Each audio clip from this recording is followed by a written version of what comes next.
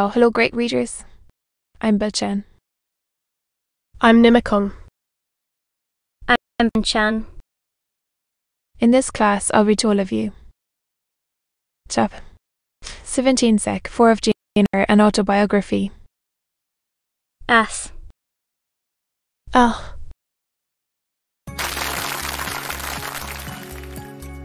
Jane Eyre, an Autobiography.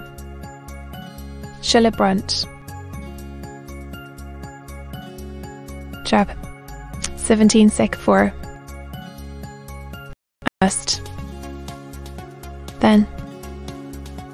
Repeat continually that we are forever sundered gen yet. While I breathe and think. Coffee is ended. The ladies. The gentlemen in toad. Have become lively as larks. Conversation waxes brisk and merry. Colonel Dent and Mr. Ishan argue on politics. Their wives listen. The two proud daughters, Lady Lynn and Lady Ingram, confabulate together. Joam. By the by, I have forgotten to describe your very big country gentleman stands before their sofa, coffee cup in hand. In a word, Wiste. Frederick Lynn has taken a seat beside Mary Ingram and is showing her the engravings of a splendid volume. She looks, smiles now and then, but apparently says little. Ingram leans with folded arms on the chair back of the little and lively Amiation. She glances up at him and chatters like a wren. Him better than she does Mr. Rochester. An ottoman at the feet of Louisa. Atlas shares it with him. Is trying to talk French with her. And Louisa laughs at his blunders. With a more blanching grumper. She is standing alone at the table, bending gracefully over an album. She seems waiting to be sat. Will not wait too long. She herself selects a mate. Wiste. Rochester. Having quitted the shins, the table, she confronts him. The mantelpiece. Wiste. Rochester. Then, such a little doll as that, pointing child.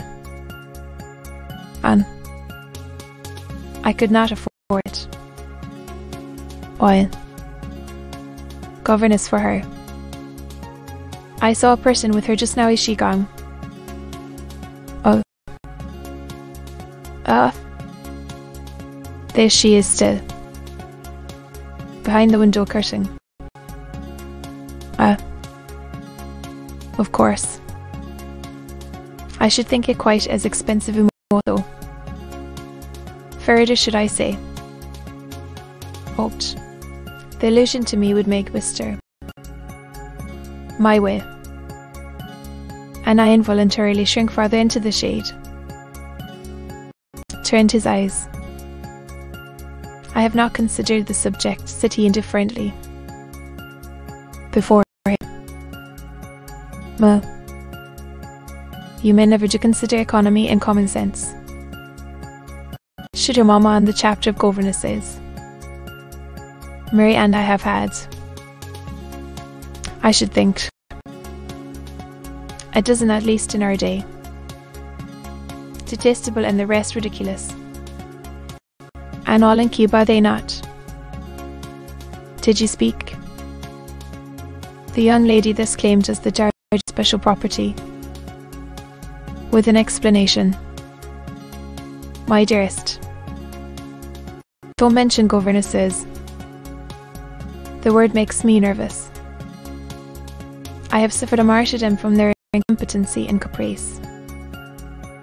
Maese bent over to the pious lady and whispered something in her ear, suppose from the unsolicited, anathematist race was present. Tant by said her ladyship her good.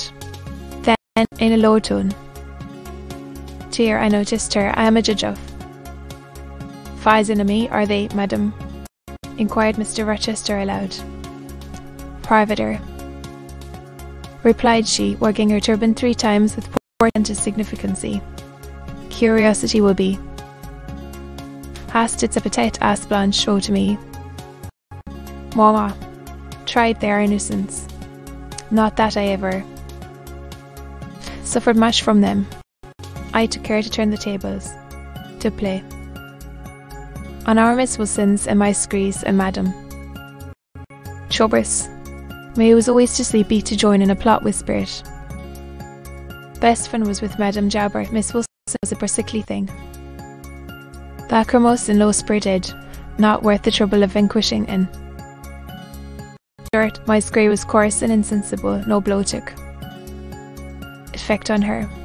But poor Madame Jabbert, I see her yet in her raging passions. We had driven her to extremities, but our tea crumbled. Bread and butter tossed our books up to the ceiling and desk. The fender and fire irons. Theodore, Vaz, I do. Drawled Lord Ingram, and the bold stick used to cry out, "Peach." Such clever blades as we did end. Tito, you know, I helped you in persecuting your tutor. My face, mister. Benningth parson in the pep as we used to call him. And I thought so, benefit of our discovery are dead weights from the house. Dear mamma, there got an inkling of the business tendency. Did you not? Certainly. My best. Right depend on that, and tutors should never be tolerated a moment in any well-regulated house. Oh, gracious mamma. Spare us enumeration, or arrest them danger of bad example to innocence of childhood, of duty and on the part of the a hedge between alliance and reliance, a companion mutiny and general blow-up. Am I right? Baroness Ingram, my lily flower, you are right now then.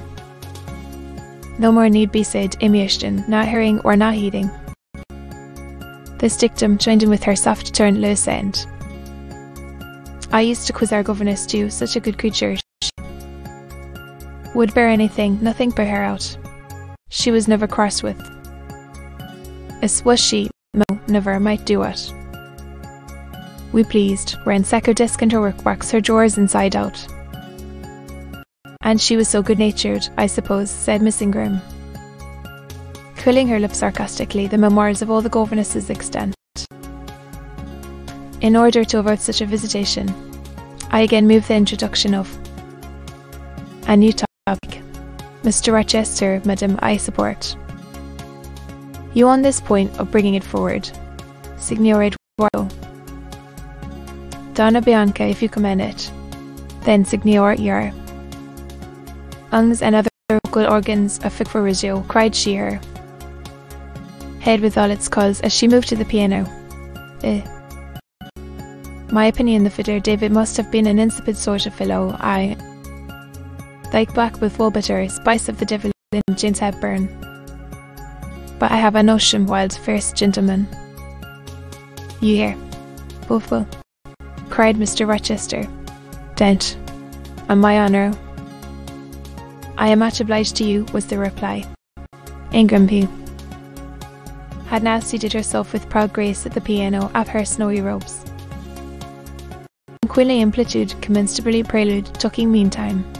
Pierre appeared to be on her high horse tonight. Her seemed intended to excite not only the admiration her auditors, daring indeed, O'Day exclaimed, she rattling away at the instrument. Poor puny things, not fit to stir a step beyond Papa's park gates so far without Mamma's permission and guardianship. Pretty faces, and their white hands, and their small feet. A man had anything to do with beauty. Special prerogative of woman her legitimate appendage heritage, a bought on the fair face of creation, but as to the gentlemen, let them be solicitous to possess. Only strength and valour, let their show behant. Shoot and fight, the rest is not worth a Philip, should be my device. Interrupted, I am resolved my husband shall not be a rival. Full to me, I will suffer no competition near the throne exact. An undivided homage shape he sees in his mirror. Wiste. Rochester, now sing, I'm all obedience, was the response. Here then is a Corsair's son, to uncarcers, and for that reason. Take care, then, you don't please me, that is offering. A premon incapacity bine, they fear awfully miss. In gromot to be clement ha. Explain. Commanded the lady. Pardon. Me, madam, no need of explanation, sing, said she. And again touching the piano, spirited style.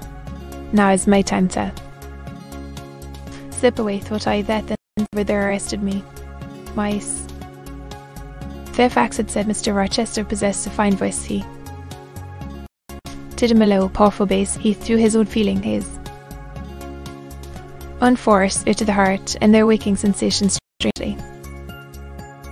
Last deep and full vibration had expired until the tide of talk checked in. Instant had resumed its flow, exit by the side door, which was fortunately near. Into the hall, and crossing it, I perceived my sandal was loose. I stopped to tie it at the foot of the staircase. I heard the dining room door unclose, came out rising. Hastily, I stood face to face with him. Was Mr. Rochester. How do you do? He asked. I am very well. I thought I might have retorted the question on him, but I would not take that freedom. I answered. You, as you seemed engaged. Nothing particular, paler than you were as I saw at first sight. Nothing at all, to the drawing room. I am tired. He looked at me for a minute. And a little depressed, he said. What about? Nothing, sir. I affirm that you are.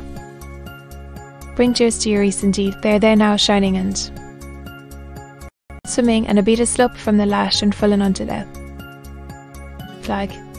If I had time of a servant passing, I would know what all this means.